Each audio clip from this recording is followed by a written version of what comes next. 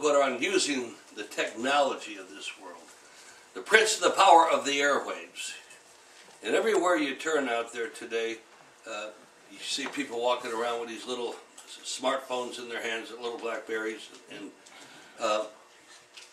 it's become the golden calf of today. Right, that's right. And it's they don't own, nobody owns one, it owns them. They become so obsessed with these things constantly. I tell you what, I get offended when you're talking to somebody, okay, look, and they've got one of those things in their hand and they're not paying attention. Now, they just had a situation, I just heard of a young woman who went in for a job interview, and she didn't get the job interview. In fact, the interview was cut short because she was texting during the job interview. You see? And that's what happens, is they get to the point where they are so obsessed with those things, so controlled by those things. Remember when we went down to D.C. in that hot summer a couple years ago, when they had, when Abomination, the man of sin, had to pass that law that no praying in the name of Jesus Christ in any of the parks, or you couldn't even mention Christ's name when you did a funeral. Well, we decided that wasn't for us, so we took about a dozen guys and we went to D.C. and met up with some other pastors down there. And we went right in front of the Capitol and prayed, didn't we? But while we were standing out there, you were watching the people walking from one Capitol to the other, and you ought to have seen it. They were like mind-numbed zombies.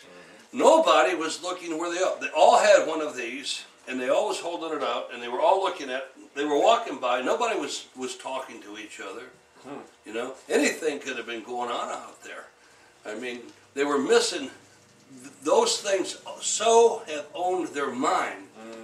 I mean, there might have been a tornado in the area. They wouldn't have seen it. Okay, could have been an eclipse taking place. They wouldn't have noticed it. The only thing, I mean, that they were aware of is what was happening on that little, what do they call BlackBerry's smartphone? Android smartphone. Androids, okay. Like Android. These people were so mind numb, and you see that even today. You could be standing out there, could be the prettiest sunset you ever saw, and these kids would be like this, okay? Or it might be after a rain, there might be a beautiful rainbow, and they might be like this, totally oblivious. I might even be singing, and they could still be oblivious. There you go. God. But anyhow, that got him going. But anyhow, this is what we're talking. Some of these devices today have the ability to record you now. In all of them? All the phones. Well, you see, and so today you have to be very, very careful, because there's some people that like to record people without their permission, or they like to video people without their permission. If you can imagine anyone who was that way, right? But Put it on Twitter. so listen, I'll tell you what. If I'm talking to somebody and they're holding, I guard my speech. I won't talk to them, and I tell them I don't. You know, if you're going to be there and have that thing, instead of paying attention to what I'm saying, I've got nothing to say, right? Right. I mean, we've gotten to that point. You go into a restaurant, you'll see a whole family sitting at a table. They won't be talking. They'll be looking at those things. Right. And when they text now, you know, they do it in short words instead of spelling out the whole word. They don't know how. So they're forgetting how to use the King's English. Right. And they're starting to talk in these little sound bites, right? Well, that's what he's talking about. In whom the God of this world hath blinded the minds of them which believe not, lest the light of the glorious gospel of Christ, who is the image of God, should shine into them. And Kevin and I recently visited some inmates, and they were telling us how they think that they're being used as guinea pigs in some kind of mind control in the prison. Now, at first, the one inmate's had some delusions in the past, so I didn't put any stock into it, but all of a sudden they started giving you some details, and it kind of coincides with that situation they had in New Jersey where they had that billboard, and they had these subliminal messages coming out, and people would walk by. They showed you how it would work, where their subconscious could pick up on something, and they would walk by, and they would be saying a particular word, and when the person would walk by down at the end of the cameras, that person would, without even their knowledge, would be repeating that. And it's a mind control, and this is what's taking place today. Where, you know, everywhere you go, you see cameras up everywhere, and people are being recorded 24/7 now. I want you to go over to Romans chapter 1. In Romans chapter 1, starting with verse 18. For the wrath of God is revealed from heaven against all ungodliness and unrighteousness of men who hold the truth in unrighteousness, because that which may be known of God is manifest to them, for God hath showed it unto them. Now listen to this. For the invisible things of him from the creation of the world are clearly seen, being understood by the things that are made, even his eternal power and Godhead, so that they are without excuse. Because that when they knew God, they glorified him not as God, neither were thankful, but became vain in their imaginations, and their foolish heart was darkened. Professing themselves to be wise, they became fools. That one verse right there describes about 90% of all of our university professors today. Okay? That one verse describes 100% of Obama's czars. That verse describes most of all of Hollywood today. Okay. But he says, and changed the glory of the uncorruptible God into the image made like to incorruptible men, and to birds and four-footed beasts and creepy things. I want to go back to the word invisible thing. God created all of these things. God created, like we said, He created the radio waves. Mm-hmm. There's a lot of invisible things. There always has been. Now, radio waves, like microwaves or other things, they don't have any intrinsic value. They could be used for good or for evil, like money or like fire. It can, all of these things can be used for good or for evil. The only intrinsic evil is Satan himself. Okay, that's where you have intrinsic evil. Well, God made these invisible things, and all around us there are things happening that we cannot see, but it's there. It's happening. Okay, there is spiritual warfare taking place around us all the time. Mm-hmm. Some of us can feel it. All right. Oh yeah. Some of us, God has given at times the ability to sense it, to know something's not right here today. There's something wrong. Now is a good time to leave, or it's a time to move. Right. And throughout my life, I've left places just at the right time. Okay. And that's what's happening. There's a whole different realm of existence around us that most of us are not aware of the vast majority of time. And this is why, you have an enemy out there that don't really care much for you and like to do some very bad things to you. If it were not for the interventions, you have heavenly angels intervening on your behalf. Right. Well, I want to go over to, and by the way, this, I want to go to Isaiah chapter 14. In Isaiah chapter 14, verses 12 through 16, here we take a look at Lucifer. The word Lucifer means the shining one. And the word Satan, the name of Satan means the adversary. And now this is a very familiar passage of Scripture to a lot of you. And here we're going to see that Satan, from the very go, wanted to be God. He wanted to be God. He wanted to replace God. And he says, how art thou fallen from heaven, O Lucifer, son of the morning? How art thou cut down to the ground, which didst weaken the nations? For thou hast said in thine heart, I will ascend into heaven. I will exalt my throne above the stars of God. I will sit also upon the mount of the congregation in the sides of the north. Now, here, when he talks about this, the stars in heaven are always the angels. The clouds are always the saints of God. They're all referred to as clouds.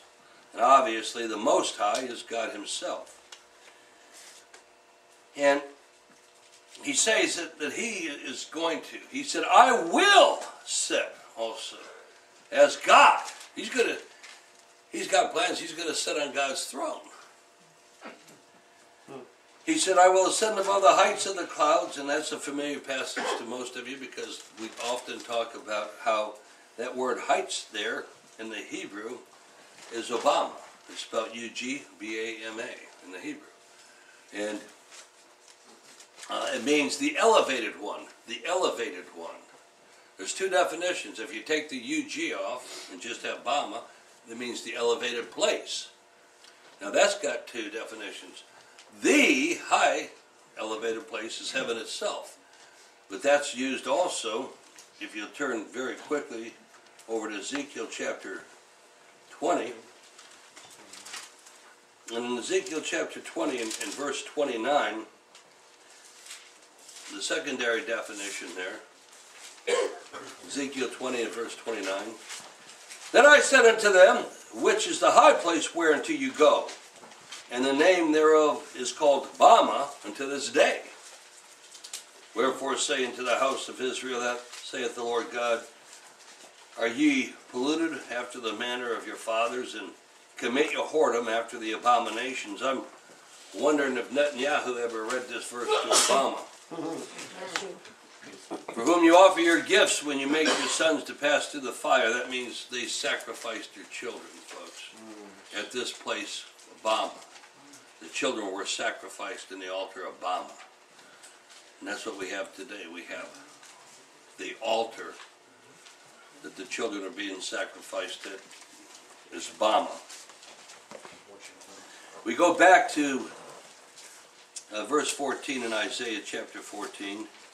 I will ascend above the heights of the clouds. I will be like the Most High. Yet thou shalt be brought down to hell, to the sides of the pit. They that see thee shall narrowly look upon thee, and consider thee, saying, Is this the man that made the earth to tremble, and did shake kingdoms? Now, in this passage of Scripture, in chapter 14, it starts out in verse 1. And here, he is talking to the prince here of Babylon.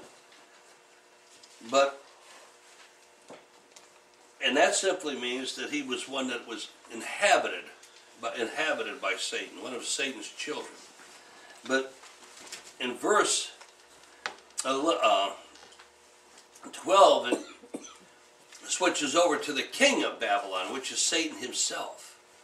And then as we get to verse 17, we see it switch back to the person, the human being that is actually inhabited by Satan. And he says, that made the world as a wilderness, and destroyed the cities thereof, that are opened not the house of the prisoners. And all the kings of the nations, even all of them, lie in glory, every one in his own house. But thou art cast out of the grave like an abominable branch, as the remnant of those that are slain, thrust through with a sword. And they go down into the stones of the pit, as a carcass trodden under feet. Thou shalt not be joined with them in burial, because thou hast destroyed thy land, and slain thy people, and the seed of evildoers should never be around. Well, going back to verse 16, where it says, They that see thee shall narrowly look upon thee. Consider, is this the man saying that he made the earth to tremble, and the kings? Well, there are honorable kings that have their place in burial. But he's telling you that when Satan ends up in hell, he's going to be in hell with all of those wicked, evil, dishonorable kings that we have today. And here again, Satan, through technology today, he said he was going to be the Most High. He wanted to be as God. He wanted to be omnipotent, meaning all-powerful. God is omnipotent, all-powerful. There is no limit to God's power. God is omniscient, having all knowledge, that the past, the present, and the future. Now you say, boy, that's really hard to try to understand. Well, Scripture says exactly that. God's ways is so much higher than ours. We are not equipped in any way, shape, or form to try to understand. So God has all knowledge contained in Him, the past, the present, and the future. He is omnipresent. It means, even David said, even if I ascend to the pits of hell, God is there. No matter where you go, God is there. In fact, it's an interesting thing. The Bible says that when Satan and all of his generals, when his men of war, when they convene there in Satan's pavilion, guess who's sitting in on the planning meeting with him, right? See, that's really hard to go to battle when the enemy's sitting in on the strategy, right? Amen. Sitting right there, knows it, right? Not only that, but boy, what an advantage when you know what your enemy's going to do long before the enemy knows it, right? And so, what has Satan, his plans are to do one thing. He's got to break the Word of God. Now, the last thing that Satan wants to be is immutable. These are the attributes of God. God is immutable. It means that God changes not. God can't change. God can't change. He's the same today, tomorrow, forever. Amen. Amen. So, here he goes on, and he makes this point there. But through technology, folks, Satan can appear to be omnipresent, right? Mm-hmm. Look, we hear all the time about these predator drones, and he sent out some esoteric messages. If you remember when I was telling you folks when he first made that statement about those Jonas brothers. Remember that? And I says, do you understand what he's doing? He's sending a message there to his people. Nothing happens in politics, and when you see these press conferences on TV and that, there's nothing in there that is what appears to be. It's always going to be different. And when he made that statement that his daughters are really like the Jonas brothers, but if you Jonas brothers have any designs on my daughters, just remember two words: predator drone. It was supposed to be a ha-ha. He wasn't talking to the Jonas brothers, folks. You understand who he was talking to? One of his heroes, Saul Alinsky, said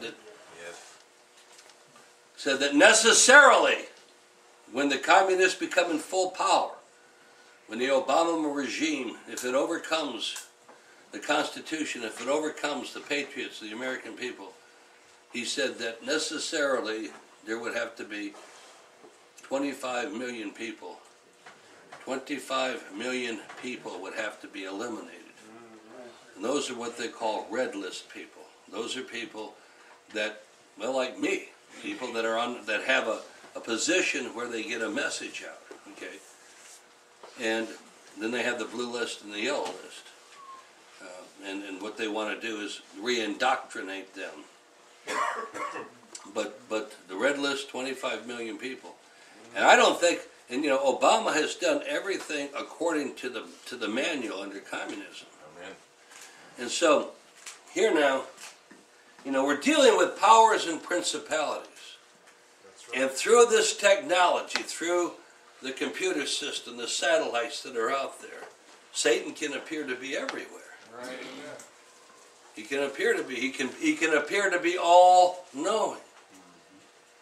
And instead of reading the minds like these inmates were telling us, what they're doing is they're trying to implant thoughts in their minds. There's a lot of ways you can do that, and as we know that indoctrination has been the primary goal of our universities now since the 50s. No. I want to take you over to 1 Timothy. And in 1 Timothy chapter 3,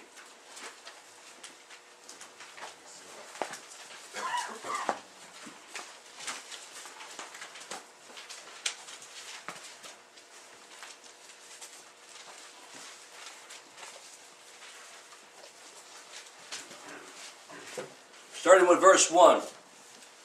This is a true saying.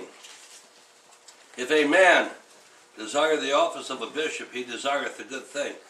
Today, just in the past couple of years now, the amount of women in the pulpits, as we are in this apostasy, as this has increased just in the last couple of decades from about 2% now to about 15%. It's increasing rapidly. That is another one of the signs of the end times. The Bible makes it very, very clear. Women are not to be ordained ministers. They are not to be pastors of churches. Amen. And you'll notice something here, because this is kind of very plain here. This is a true saying. If a man, you see, if a man desires the office of a bishop, he desireth a good work. The bishop must then be blameless, the husband of one wife. See, it used to be that wives were always women, you see, and husbands were always men. That's the way it used to be, right? How many of you ever knew, growing up, husbands that weren't men and wives that weren't women, right? And they were all that way today. Remember, the Antichrist system is what? Totally in opposition to what is normal and natural. Today they have what they call the same-sex mirage, and they have that in place of natural. So whenever you're referring to that, always say natural marriage. Use the term. A bishop that must be blameless, the husband of one wife, vigilant, sober, good behavior, given to hospitality, apt to teach. By the way, the word bishop, the word elder, the word pastor, the word shepherd, they're all parson, they're all the same office, folks. Presbyter, they're all the same office. They're not different, okay? They're all the same office. Not given to wine, not a striker, not greedy, a filthy lucre, but patient, not a brawler or covetous. One that ruleth well his own house, having his children in subjection with all gravity. Where'd Matthew go?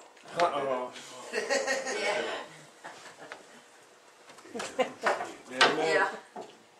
Anyhow. For if a man know not how to rule his own house, how shall he take care of the church of God? Not a novice, lest being lifted up with pride he fall into condemnation of the devil. Here's the key word there. Not a novice. Right. Not a novice. Listen. Moreover, he must have a good report of them which are without, lest he fall into the reproach and of the snare of the devil. He's not talking about those of without. He's not saying a good report of the world, but it's other congregations, other Christians out there have to have a good report. Amen. Now, you see what he's talking about here when he's talking about a novice. One of the easiest things in the world, by the way, folks, that word devil means slanderer, slanderer. The easiest thing in the world is these young preachers, inexperienced young preachers, all it takes is people to come and start flattering them, give them a flat. Boy, have you ever heard yourself preach? You know how, I'm going to tell you, you're way advanced in your years. You really know the Word of God. I mean, you ought to be one of them big-time TV preachers out there. You could be making a lot of money, you know. Now then, especially, when it's pretty young women that are flattering them. I mean, that really affects them even more out there. And that's what he's telling you, not novices. These young preachers are the easiest ones, but not just the preachers. New Christians. Right. New Christians. Often what happens is they'll get a little bit of knowledge can be a dangerous thing. Oh boy. In the wrong hand. You get just a little bit of knowledge can get you into a lot of trouble. Right. It can have you going around saying things and taking liberties with the Word of God. If there's anything you don't want to take liberties with, it's the Word of God. No, no, sir. You know, how do you know that? With God's Word, the Bible tells you, don't do it. Yeah. Amen. Don't take liberties with the Word of God, right? Amen. Because if you do that, you will wish you hadn't done it. Okay? Amen. Exactly. It'll come back at you. Now, God is very, very merciful. I mean, really merciful. More than we do. And He's long suffering, and He'll give you a lot of room. But if you continue Oh boy. and you're not in repentance, Look out. then it's going to catch you, because He's not slack concerning your judgment. Amen. Amen. I want to go over to 1 John. In 1 John chapter 4. In 1 John chapter 4. Beloved, believe not every spirit,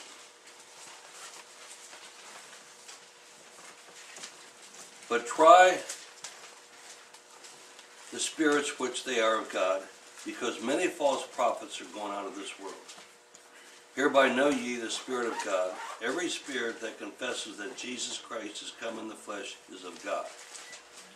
Now what we're talking about, he's not just saying that there are people that walk around and say, Jesus Christ come in the flesh. Now, he's not telling you that that person is a person of God. The Spirit, that truth is of God. Now listen. And every spirit that confesses not that Jesus Christ is come in the flesh is not of God, and this is the spirit of Antichrist, whereof you know, you have heard that it should come in, and even now already in the world. Now, there are a lot of those out there, the World National Council of Churches, a lot of these apostate churches tell you that Jesus was a good man. He was a great, even the Muslims say he was the prophet of truth. Right? And then they go after they say he was the prophet of truth, the man that told no lies. Then they say he wasn't the Son of God. Well, that's Islam, right? Well, here, he said, now listen, this is verse 4. You are of God, little children, and have overcome them, because greater is he that is in you than he that is in the world. Look, listen, pay close attention again. You are of God, little children. You have overcome them, because greater is he that is in you than he that is in the world. Amen. They are of the world, therefore speak they of the world, and the world heareth them. And boy, does it. I mean, the world just loves Hollywood. The world loves liberal. The world loves abomination. Right? We are of God. He that knoweth God heareth us. He that is not of God heareth us not. Hereby know we the spirit of truth and the spirit of error. Here's what he's telling you. He's telling you that, again, what I had said earlier. We have two very, very powerful, the ultimate powerful weapons. And that's the indwelling of the Holy Spirit. Has unlimited power. If you understand that. And the Word of God cannot be broken. You have something that cannot be broken. Right? What is Satan's goal? To break the Word of God. And he's not going to do it, folks.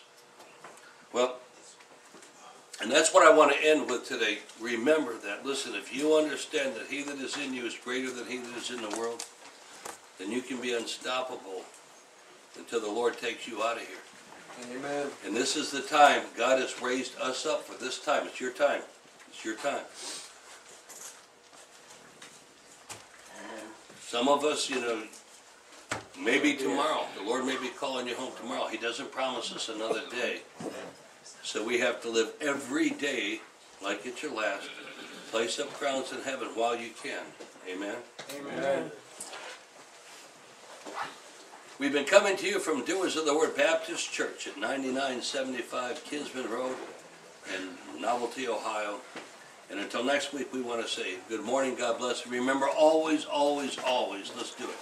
Keep fighting the fight!